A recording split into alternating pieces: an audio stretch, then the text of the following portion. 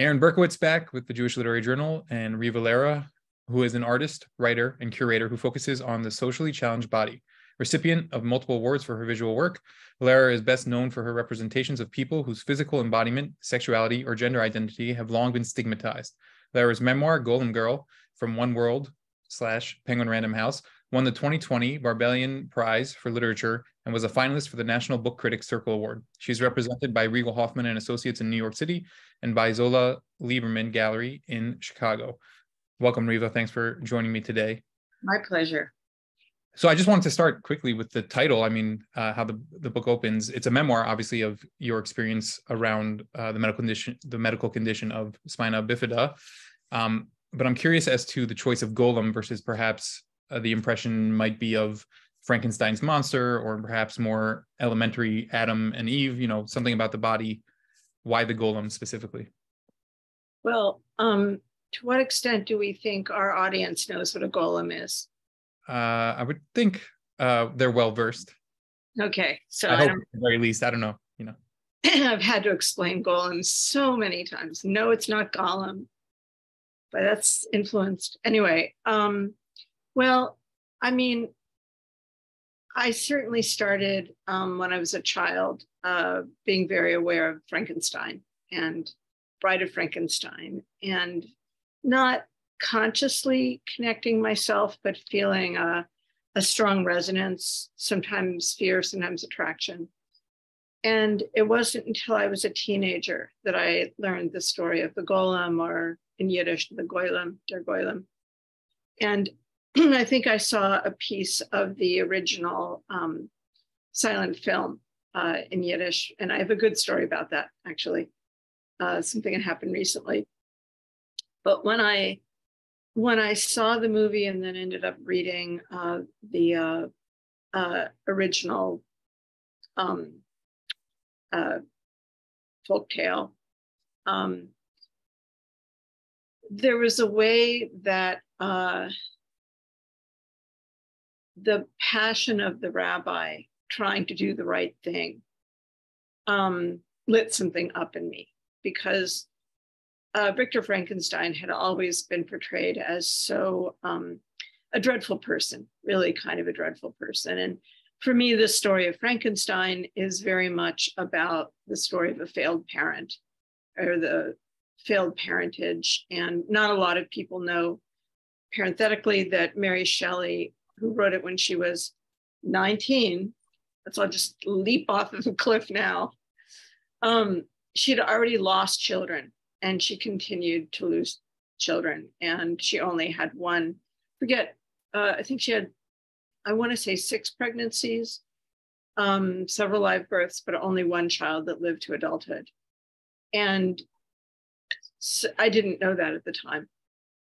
But the story of the golem, because the rabbi has good intentions, it actually felt more like my doctors than Victor Frankenstein had. And there's also the golem goes out in the world. And I mean, this is sort of thinking over years. The golem goes out in the world and performs the rabbi's desires, instructions. And each time it comes back, it's bigger, and until it becomes unmanageably huge. And it was always sort of framed as, oh, well, that's part of its monstrousness. But to me, what's happening is that the golem is going out and experiencing the world. And as we know, when we are in the world and learning of it, we become bigger, we become more. And to me, that's what's happening. When I was a kid going to school, and I went to a special school, they did their best for us, I think, at the time. But the one thing they never did was give us an idea of who we could be in the world. We were never talked to about our future lives, really. We were taught home economics, so that we could feed ourselves and do some basic housekeeping. But even then, the idea was that we would be living with parents, living in a group home, we weren't being trained to even live on our own, much less have careers or families or interests or passions or anything. And so as I've thought about the golem over the years, so there are many versions of that folktale. And there are a lot of plays that have been written about it, short stories, poems, essays. There's a couple of great anthologies that put the resources together. And in a lot of them, the monster wants to learn, is brought into the synagogue as kind of a Shabbos goy. It can do all these things on Shabbos that, the Jews can't do. And it, is told to bring water and clear away rubbish and, do things. And sometimes it takes things too literally. Like, I think there's a story where it's told to bring water and it just keeps bringing water and bringing water until it like floods the synagogue. But it wants to learn. It wants to learn Torah. And it's told, you don't have a soul. You can't. You're not qualified. And in some stories, it falls in love with the rabbi's daughter. And that's the biggest sin that it can commit. And the rabbi is, utterly horrified. So over and over, the golem has a desire. It's told it can't. It doesn't qualify. And in the end, it's destroyed. And that's what spoke to me. It was being disabled, later on figuring out that I was queer, and feeling like in the world I grew up in, it was very clear that what I was expected to do was to live in my parents' house, back bedroom, a basement, depend on my parents, maybe have a very undemanding job. Even though they knew I was smart and I was getting good grades and, I was sent to a competitive high school, somehow there was still this sort of silent drop off about what that meant, what I was doing, and at the same time, my brothers were being absolutely encouraged to become, a doctor, and in the other case, a communication scientist. So I feel like in looking at the golem, at the frustration of the monster, I know that feeling. And then looking later and doing a lot of analysis around Frankenstein and the way Frankenstein, there's debate about whether Mary Shelley knew the story or not, but it was very well known. It was, European, part of European culture. So the likelihood is that she did. And even if she didn't know that exact one, if you look at the story of the golem, it just permeates Western culture. The idea of the mystically created monster or the artificially created body that's brought to life through unnatural means and then becomes a threat. And so she didn't need to know the exact Yiddish story to know the story. Yeah. I mean, there's almost an anti-Semitic trope about it, right? That the Jews would create this thing that would sort of get bigger. And it seemed that it would pervade in a negative way almost, that would be the horror of it all, that it's something made by an other, that the other itself isn't, it's some sort of sub other.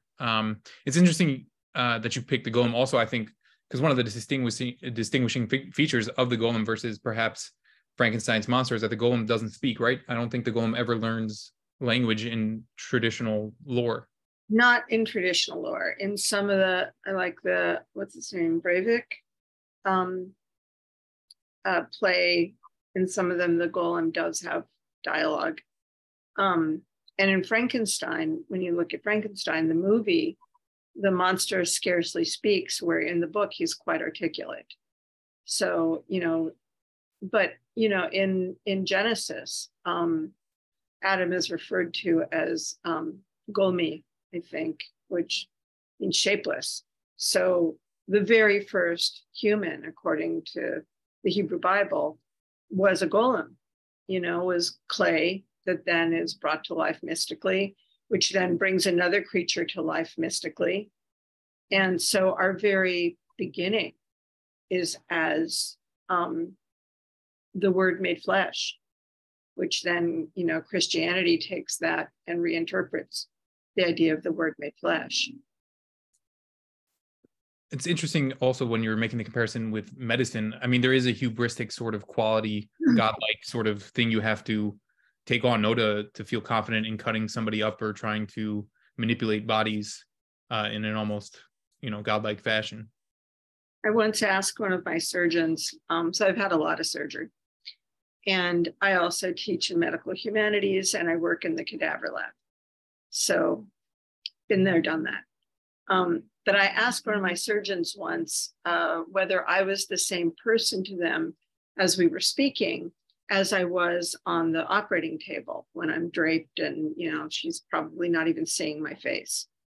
And she looked really puzzled for a minute and she said, "No, I guess not. I can't connect you, or I couldn't do what I do." And I understood that. And that's the way they're trained. That is certainly the way they're trained. But it's also,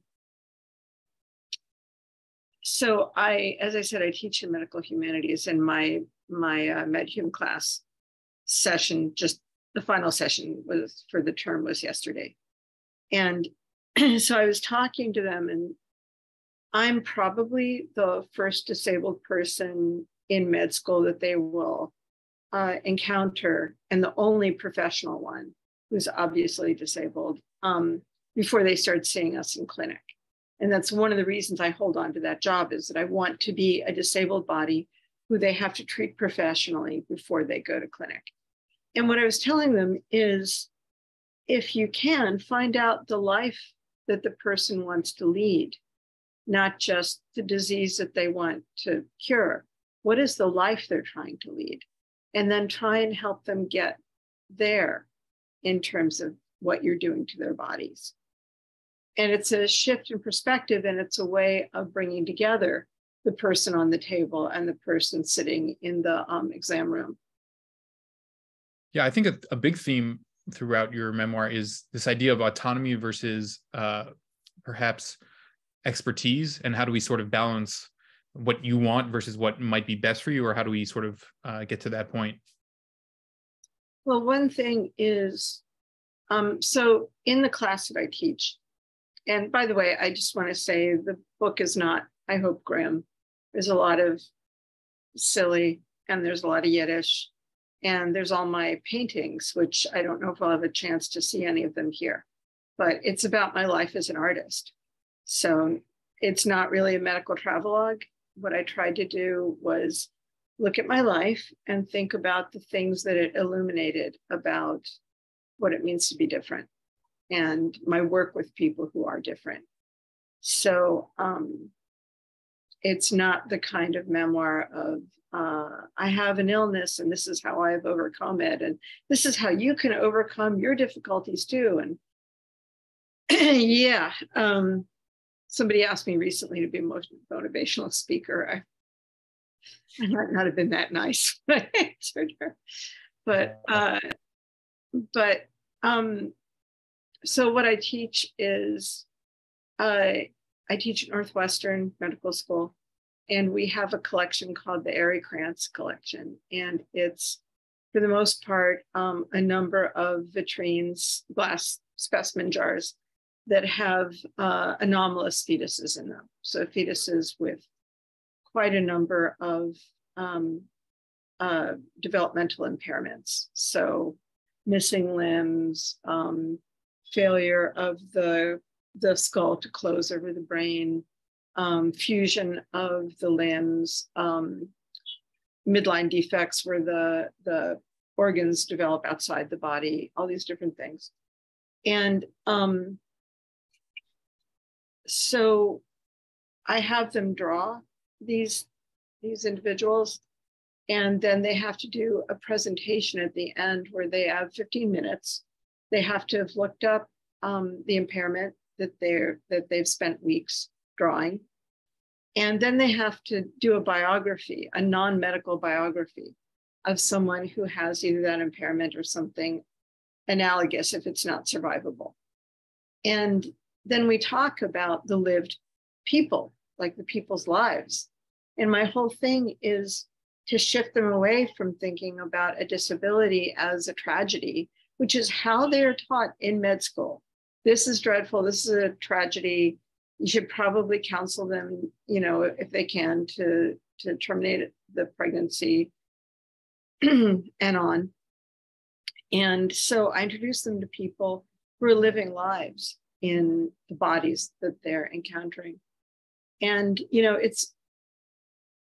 I don't know if it'll have a lasting effect, but it's that, to answer your question more directly, what I was talking about as we were talking about surgeries that generally happen to people like that, you analyze it in this way.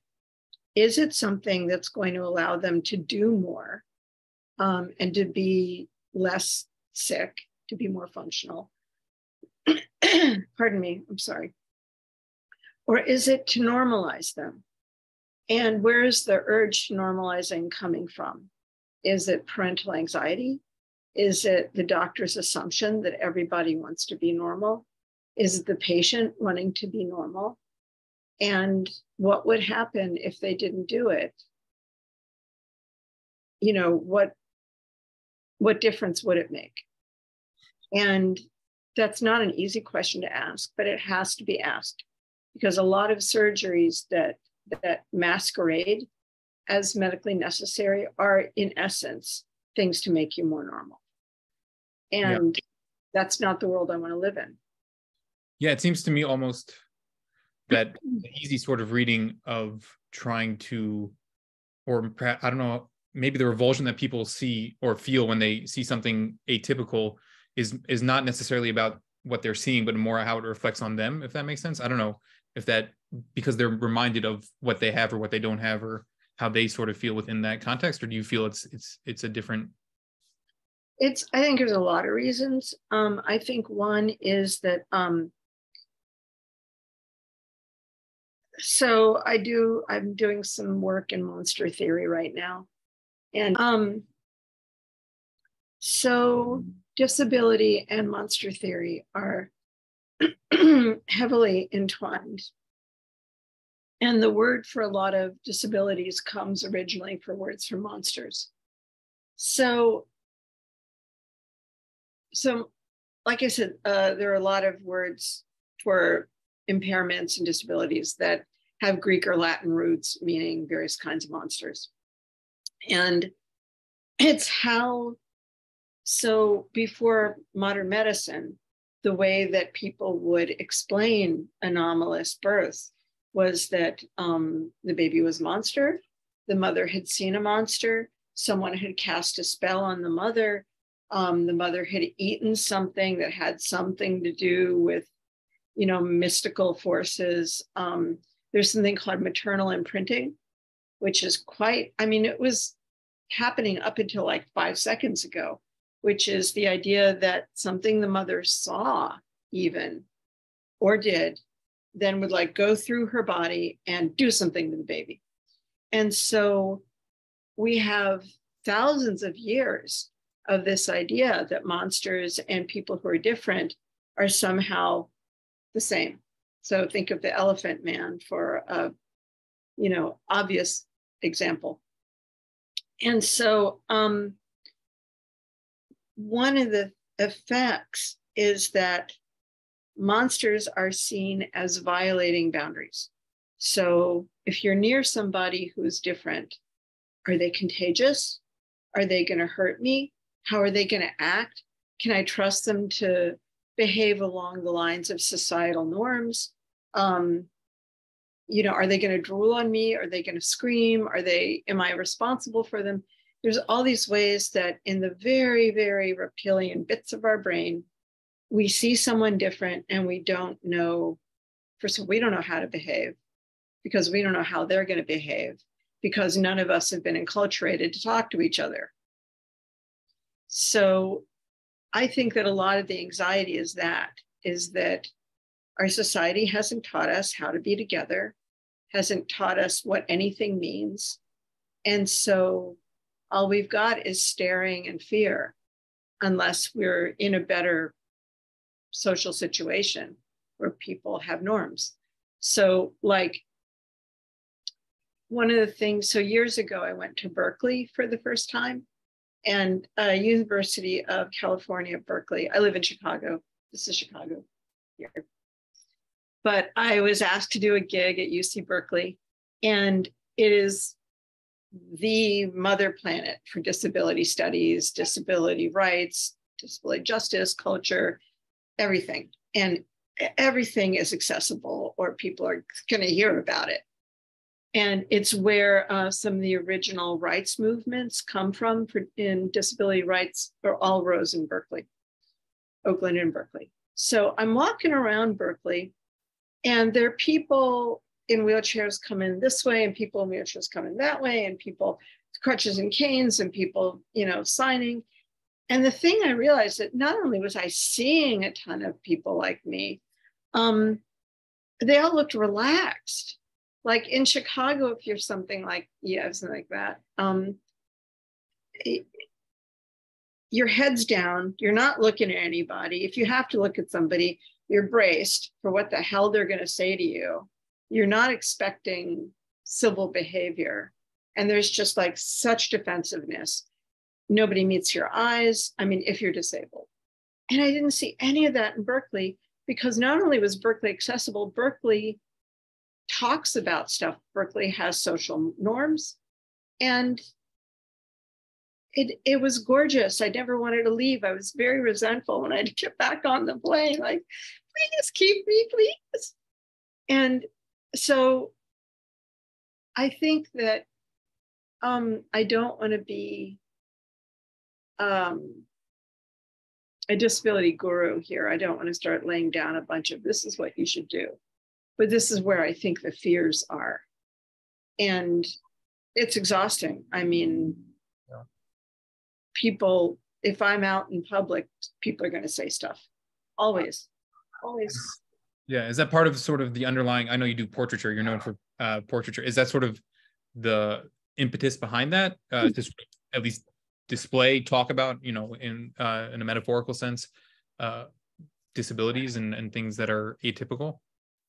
Well, so years ago, and I write about this in the book, and just by the way, the whole first part of the book, a lot of it's about my mother, who was a really interesting, forceful, unusual person. So if you like mom stories, there's a lot of mom in there, and my family. And then the second part is about how to grow up at a time when we had no rights at all, and becoming a portraitist.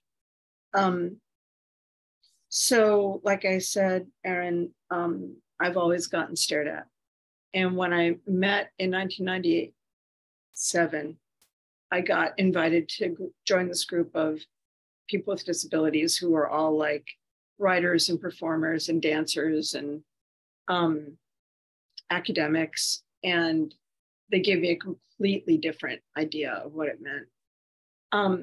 But the one thing we all had in common, if we had a visible disability or disability that was performative in some way, so, you might look normal, but the way that you were moving or speaking or something was different. And so what we all had in common is we were stared at constantly. And I have always loved portraiture, and I wanted to do their portraits. It's a long story, but the thing I realized I had to do was figure out how to ask people to let me look at them for a long ass time without triggering that horrible experience of being stared at. So not only do I find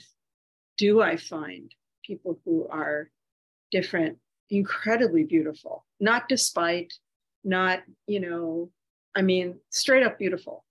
The way that people find to live in their bodies with creativity is just like, it's like going to like Niagara Falls or something, like total awe and beauty. I mean, right now I'm working on a portrait. Here we are in my studio. Can't really tip this much more, but this is a disabled non-binary fashion designer named Sky Kubaku, who has a company called Rebirth Garments, and they make clothing with and for and in collaboration with the kind of people I work with. So disabled, queer, BIPOC, people who feel like the fashion industry doesn't give a crap about them. So Sky is sitting for me right now. So the first thing was I just wanted to show people the beauty. And also I knew that there was virtually no history of portraiture, totally left out of the history of Western portraiture, just with rare exceptions. And I also wanted to work with people to think about what it meant to be looked at with pleasure, because I was looking at them with pleasure. And that wasn't something a lot of us had experienced. And so working with me for weeks or months or sometimes longer, I know from what they've said that it did affect what they saw in the mirror and how they felt when they went out in the world. And then some of them would use those portraits in their own work as performance backdrops or text in their writing or whatever. And I've been profoundly, totally, I mean, they saved my life.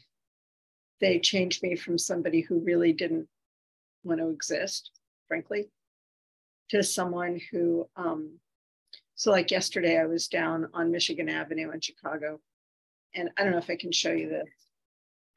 I don't know, let's see if this is possible. Can you see my shoe here? Yes. So high top boot, very thick prescription, bright red shoelaces. I have a whole shoelace wardrobe. So I'm going down Michigan Avenue and I've got my complicated wardrobe on. And people are stopping me all the way down the street and saying, wow, you know, love your look, great boots. You know, this is different than when I was growing up, when what the things that I mean, this is new in the last 10 years, I think. 10 years ago, it would have been, why are you walking that way? What's wrong with you? I'd have people screaming freak at me from cars, throwing rocks. One time memorably throwing fruit. I don't know what that was about, but I got hit by a lime in the street. You know, people. But the world is changing and I'm visibly different. And I was walking with a cane and people weren't making fun of me. They were saying they liked my look. And I'm a 65-year-old cripple. And that's what I'm working towards, is like, if you're different, you can be in the world with some flair and you can be looked at with some pleasure. And I came home in a good mood instead of 10 years ago feeling like just a little knot of a person who wanted to hide under the bed. Yeah, it's interesting thinking around change also, like something that seems to creep up in the book also is sort of perhaps in, you know, I don't know, maybe 10 years ago or even further back, that this idea of the body was representational of the mind always, so that if you saw somebody who was perhaps a typical body, then somehow their mind also was connected, which is obviously not scientifically the case.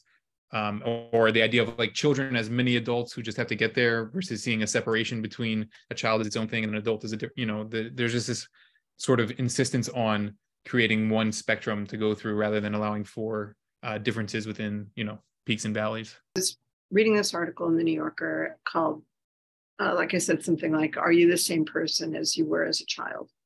And this man has a 4-year-old son and they're having just a blast. He's talking about how much fun his kid is and all the charming things they're doing.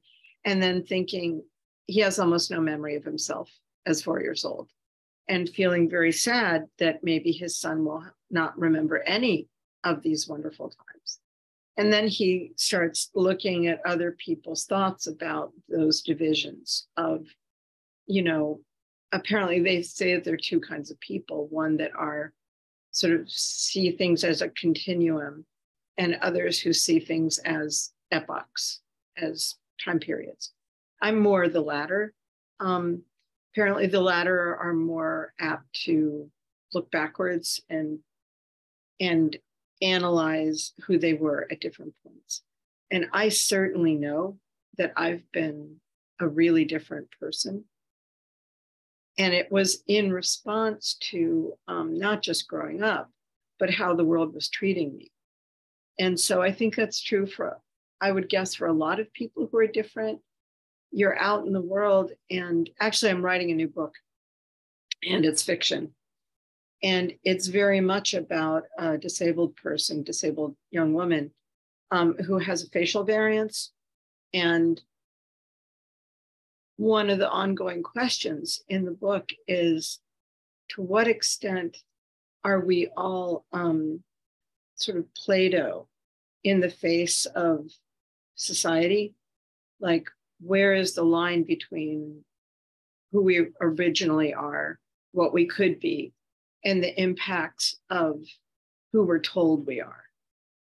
And I don't have an answer. I'm not going to end up at the end of the book with, ta-da, this is how you can be original, or this is, but I've really been thinking about a lot about our child selves, because I in doing the memoir, I did go back and I remember myself a certain way as a child. And I was going back and talking to family members and old neighbors, and they're like, oh no, you weren't like that at all. You were totally outgoing. You were totally. And I remember being like, and so I don't know what to make of that. You know, when did my memory of myself as withdrawn and terrified take over who I apparently was to other people? So, you know, I wonder what that's like for other people, for you or people in our audience. You know, is there a conflict between who you think you are and who other people tell you are or were? Or that's, Yeah. you know. I mean, something that always comes to mind when I speak about these kinds of things is the psychologist Jacques Lacan and his mirror stage, and this idea around you know, how we perceive ourselves to ourselves. And then, yeah, as you're saying, and you know, there's almost like 3 different layers of perception, you know, internal, our own physical perceptions of ourselves, and then how other people perceive, you know, within a small sphere and then in a larger sphere. So there is a lot of different sort of gazings or viewings of yourself that can be reflected or internalized. It's the internalized part that's interesting to me, because, you know, we've all had things happen where we can just shrug it off, like, oh, this person doesn't get me, whatever. But I think that to go through stages, I'm really curious about people who are more continuist, you know, not looking back, whether they're people whose lives are somewhat more normative, who haven't been maybe constantly challenged and had to reassess their identity. You know, it would be an interesting study. Yeah, I mean, it's kind of reminding me of sort of I don't know, like a Jewish mindset where it's like all about anxiety and depression versus perhaps, you know, the fantasy that if you were not Jewish, you wouldn't have all these sort of perhaps epigenetic things passed down that give you these weird trauma sort of responses to life. I don't know. Do you think, I don't know much about the roots of Hasidic thought, but I wonder if there's any connection between the rise of sort of joyous Judaism, as we understand it, to the self-reflection of Judaism as, if not a burden, a place where we are continually witnesses to the worst of human behavior. You know, I mean, do you know much about that? I mean, I know a little bit about the origin. I do know, obviously, there was, you know, as we're talking about the Golem, obviously that it's born within a land of pogroms and things that are going on at the time. There's also sort of an academic aspect to Judaism that's creeping up more and more. And this is a direct response, I think, to both of those things at once. I also think a lot about sort of Hasidic movements as influenced by Catholicism in the region at the time, and sort of the thought processes around moving Judaism from an academic / physical embodiment to a more thought and representational religion, and sort of how that breeds in with Catholicism, and, you know, the idea of Judaism moving to Catholicism. So I'm not sure. I don't know. I'm not exactly sure what to make of all. But it is an interesting sort of thought around how do we develop our psychological barriers in response to trauma? You know, what kind of control do we try and take over our experiences? Either that's through, you know, direct, tight grip, perhaps through academic. You know, we make it academic so that, you know, there's a step one, then there's a step two, and then, you know, or do you sort of say, no, it's all sort of free, and as long as you sort of have a spirit about it, I don't know. I'm not sure yet. That's interesting, because the thing that really started to change my experience of being disabled and queer was meeting people who were doing two things. One was theory, because I had never had a way to intellectually, I mean, I'm fairly intellectually oriented person. I'm not an academic, but thought and theory has always been important to me. So the first thing they gave me was machinery of thought that had been completely missing. And the second thing they gave me was a way of embodying being different, that had to do with reveal rather than conceal. And so I was lucky I got both those things at once, and I still have both those things moving through my life. And one of the things, again, that I'm trying to do in med school, and I'm about to do a gig in Cincinnati. Cincinnati finally noticed that I wrote a book. It only took 3 years, but, you know, I forget if it was Mark Twain or W.C. Fields who said, when the end of the world comes, make sure you're in Cincinnati, because everything gets there 10 years later. So, you know, he had it right. But so they finally noticed. So the med school's bringing me in. And one of the things that I always say when I'm there is there's this huge culture, and your patients need to know that there are writers and movie makers and performers and singers and whatever your art form is, poets, whatever. There's somebody, more than one somebody, thinking about embodiment in that form. And it's exploding. It's just exploding and waiting for the world to notice. It could be a while, but it's there, and it's that it's beauty. It's that people are dealing with hard things sometimes in the work, but sometimes it's just beauty. And I mean, I'll mention, words are caught in the lungs, I guess.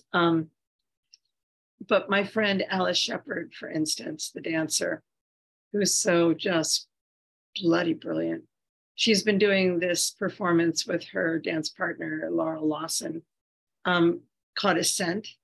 And it's wheelchair dance in the air using harnesses. So it's aerial dance in wheelchairs. And I was showing my students yesterday, and they're like, but that's the level of rethinking, you know, that people are doing. And in terms of my own work, I hope people look it up. I have a website. Most of the recent work is on there. Update a little bit. But, you know, I don't just work with people with disabilities. I work with people in the queer community and the trans community too, and people who are BIPOC. And I mean, Sky is Filipinx. And so many of our stories meet in the middle. You know, this is what it's like to be in my body. This is what it's like to try and have love. This is what it's like to try and have family. This is, you know, they just weave to, I mean, there are differences, obviously, but I feel so lucky to be able to be part of the story.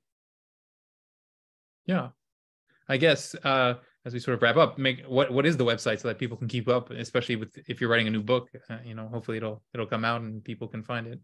Yeah, Hopefully I'll finish it.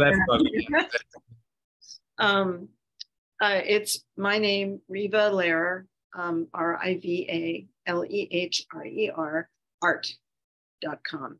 Don't go to rivalehrer.com. It got kidnapped and is now a bunch of gibberish in, I think, Japanese.